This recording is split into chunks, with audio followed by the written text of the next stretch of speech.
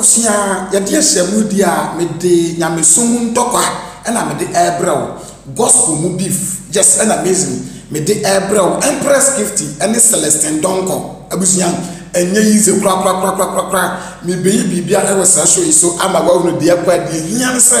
ubenya abetre ahwe saa video wi akosi awiyeye dwumadie yi ɛyɛ 3 in 1 news.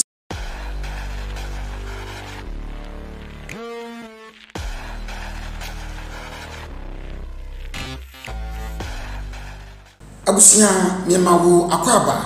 ya start ensem ne dia me de Empress Gifty and Celestine Donkor omo nsam na me de airbrow ewo sa show yi eso abusia ya say Celestine Donkor we hypocrite ya kase obi eye hypocrite ya kase obi a oye nyaatun obi a kase onim papa na ojai papa no eye bone ana se obi a kase abusia like okatakete ni eye ade bia abusia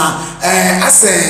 emfaso bi anse danye den eni so abusia ya say Celestine Donkor eye hypocrite na Empress Gifty so ya oblemino ewa Disapp efa osi betray bi and Celestine Donkor what betray no according to Empress Gifty no osi Celestine Donkor a betray no na ade ba ho na Celestine Donkor what betray Empress Gifty na ade ba akoso na strike be party and dem be betna heka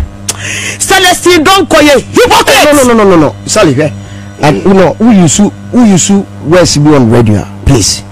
no hypocrisy there no you can't be a hypocrite nyatwom na ye boni bad no twen boni memfa nyatwom ento obi so wona wadwe sa but na de no mama cheche na hypocrisy na me de wo kana ase Bible say na nyatwomfo enhyen osoro hina na yenya yenim bagbate for so no nchem no yes so who use nyatwom me say let me explain the hypocrisy let me explain say if any hypocrisy and then you tell me and I will draft it. Who you say Gifty Empress adoye ye na da Celestine Donkor page who ye me ko hwe me who ye ti me do oka Empress adoye eye si ye Celestine Empress abra na wo ye wo program e wo New York wo twa plane ticket free ha why invite you ebe support wo na Empress come show Debbie and o tunu kwan bia okay because say this sister na there now when you opportunity eye wo ho na eye ne fair to obekwa ko support sabi be won so na ye hwehwemi because me nyimi say Celestine Donkor kwan na wakobo show wa bruchiri what ase ade bi ohwo a wo ahotew e na apesa wo koye enti wakoye awia ho ni se wo koye because na o support ni pa no from your cat but one cost supporting the seven no so much support and can you want to agreement say hey maybe support you na won so me dey duru a wa be support me man ko agreement ni dey busia nipa no anya by force on so ba be support you o cha plane ticket free ha e ko New York e ko ye one day here no me ho de kra de how obi be decide so be support no yonko na their own prerogative but who say na mama ground mo aba na ye na so no wa kofa de atena wo social media e de je de abra ye no amba and I asked Empress say has this lady even called you or say condolences impo on sending message you chain say sister condolences and my condolences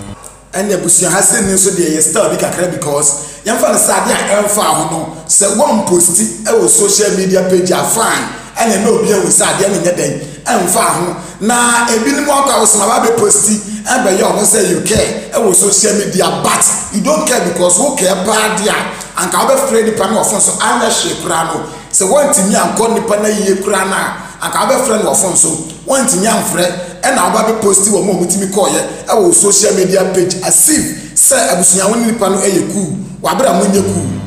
So if it's like that why did she post the funeral? So they did it. No, answer me. You see, what now? Can you answer me? No, why did she post it? Are you asking me a question? I'm asking you. Why did she post it? Why did she post it? It's a personal question that I'm asking her because from all indication, when first sister name today, Celestine, because of beer, no follow or for ultra plane tickets. na say Empress Gifty Empress Celestine Donkor asem but Seliman say Celestine Donkor Empress asem to the Empress wano Celestine asem no yansha the airway e question wa brotri me mame me grandmother any the sister that from mame me grandmother have corrected it me grandmother ewu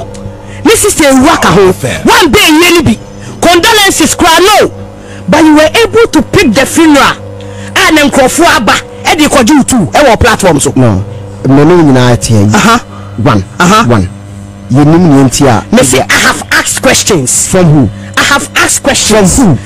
according to Seliman or so an Empress Gifty akasa ama Empress akasa out no nimutu aka akere the say Celestine Donkor send sister and no na ewu bo mu atese ye yo moye e wo social media kan Empress kra kwa ko bo bia so mu what say sa no mani na ekoso no Celestine Donkor emfa afun mpo emfra ne say asuma sie ya na say Empress ye Jacob afilimu anase bibi say o se wo nwehye ne hwe but na na mama no eko aye na se bibia ya kama na bibia ya fefefe no yesi wa be posti e wo the social media page e de beje fans se woni Empress e ye cool bi say enso yesi wo munye cool. I have asked questions from wherever. No disclose. When I have now the journalist must I disclose my sources. Okay. So I will not. So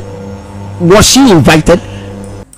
We so a very nice question but say I invite you Nasa won so wa huni nyansa anko huni nyansa awo shini pana adentina wo posti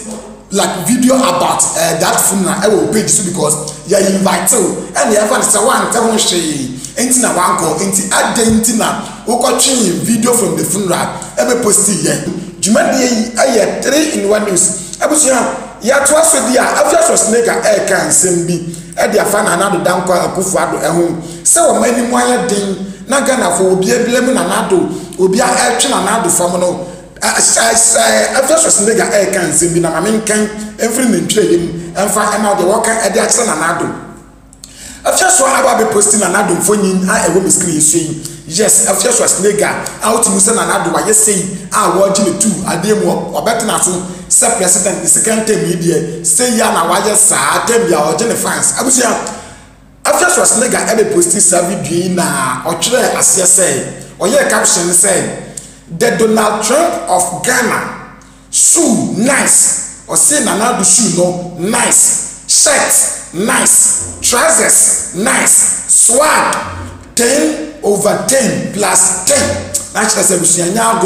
attitude to be reviewed attitude no dey intimate say because sincere the problem there Nana attitude anya